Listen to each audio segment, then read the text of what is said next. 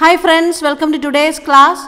So today's question is, how many two-digit numbers can you make using the digits 5, 6, 7 and 8 without repeating the digits? So what is the given question? We are having 4 digits 5, 6, 7 and 8. So out of these 4 digits, how many two-digit numbers you will be able to make? So 56 is one two-digit number, 67, then 57, 68 and likewise it goes on. So totally how many two-digit numbers can be formed by using these 4 digits 5, 6, 7 and 8. So when we are taking 5 first followed by 6, we will be getting 56. Suppose we are taking 6 first followed by 5, we will be getting 65. 56 is different from that of 65. So arrangement does matter. So this is a form of permutation. So whenever arrangement matters, you have to take permutation. When arrangement does not matter and just selection is required, it is a case of combination. So here you have to apply the formula for permutation. So totally there are 4 numbers and you have to select or you have to arrange 2 numbers at a time. So your answer will be 4P2. So number of such arrangements possible or number of such 2-digit numbers possible will be equal to 4P2.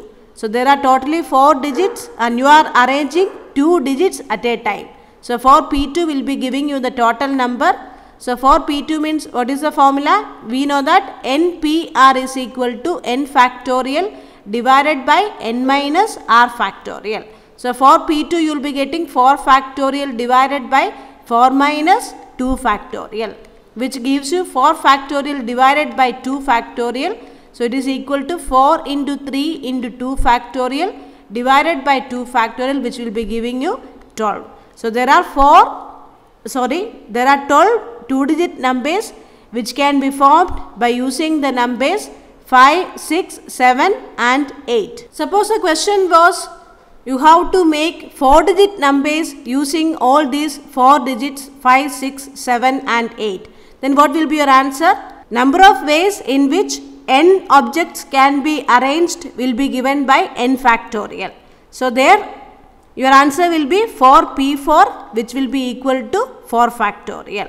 So there will be 4 factorial 4-digit numbers possible when you are using all the 4 digits 5, 6, 7 and 8. So let's go to second question. How many 3-letter words can we make with the letters in the word love? So there are 4 letters L, O, V and E, and how many 3-letter words you will be able to make from this word love?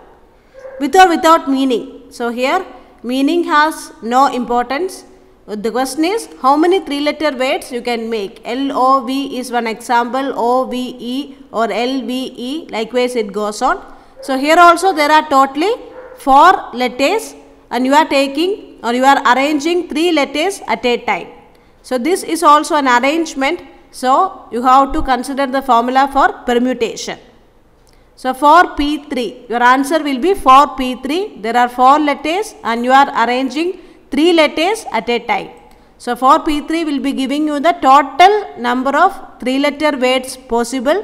So for P3 means what is the formula? You know NPR is equal to n factorial divided by n minus r factorial.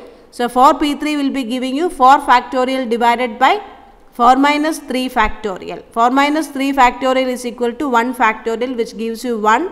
So your answer will be 4 factorial, which is equal to 4 into 3 into 2, which gives you 24. So there are 24 3-letter words possible from the word love. Next question. In how many ways can the letters of the word master be rearranged so that the relative position of the vowels and consonants remain the same as in the word master? So what is the given question?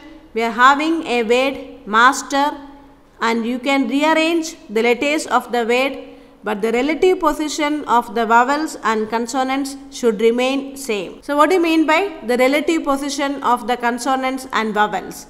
So let's name the positions. This is position number 1, 2, then 3, 4, 5, and 6. So vowels are occupying positions 2 and 5. We are having A and E are the vowels, and these vowels are occupying the positions 2 and 5, and consonants are occupying the remaining positions 1, 3, 4 and 6. Even when you rearrange the lattice, the positions 2 and 5 should be occupied only by vowels. This A and E can change. E can come here and A can come here. There is no problem for that. But the positions 2 and 5 should be occupied only by vowels. Same way, the positions 1, 3, 4 and 6 should be occupied by consonants only. That is the meaning of the question. The relative position of the vowels and consonants should remain the same. Even when you are rearranging the words, the relative position of the vowels and consonants should remain the same. That means in positions 2 and 5, vowels should come, and in positions 1, 3, 4 and 6, consonants should come even when you rearrange. Then how many ways you can rearrange here? So here you are having 2 positions, second position and fifth position for vowels. And how many ways you can rearrange them? There are 2 positions, there are 2 vowels, so you can rearrange in 2 factorial ways. So vowels can be rearranged in 2 factorial ways, which gives you 2 factorial is equal to 2.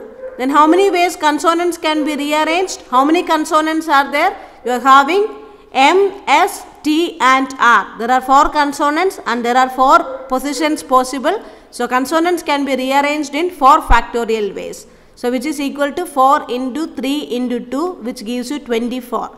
So total number of arrangements possible will be equal to, you have to multiply both. So number of ways in which vowels can be arranged multiplied by number of ways in which consonants can be arranged, which gives you 2 into 24 is equal to 48. So there are 48 arrangements possible, so that the relative position of the vowels and consonants remain the same. So here what you are doing is that you are finding out the number of arrangements possible for vowels separately and number of arrangements possible for consonants separately. Then you can multiply both in order to find out the total number of arrangements possible for the whole word. Next question. How many words can be formed by rearranging the letters of the word holiday such that H and Y occupy the first and last positions respectively? So a word is given holiday and you are asked to rearrange the letters of the word holiday, but the condition is that the first letter and the last letter remain as such. The first letter is H and the last letter is Y. There will not be any change in the new words formed. So what are the different words possible? So suppose, for example, this is one word, HLIOAY. So likewise you can rearrange the letters in between H and Y, but H and Y should remain constant as such. So how many different arrangements will be possible? You can rearrange these 5 letters only. So these 5 letters can be rearranged in how many ways?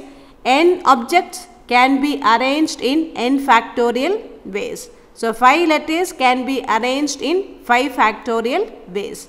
What is 5 factorial? 5 into 4 into 3 into 2, which gives you 120. So there are 120 words possible. The key to solving these kind of questions is that you have to understand the question first. So here it is given H and Y should remain constant. So the in between letters you can rotate in any way as you like. So there are 5 letters and these 5 letters can be arranged in 5 factorial ways. So the total number of words possible will be 5 factorial, which is 120. Thank you for watching.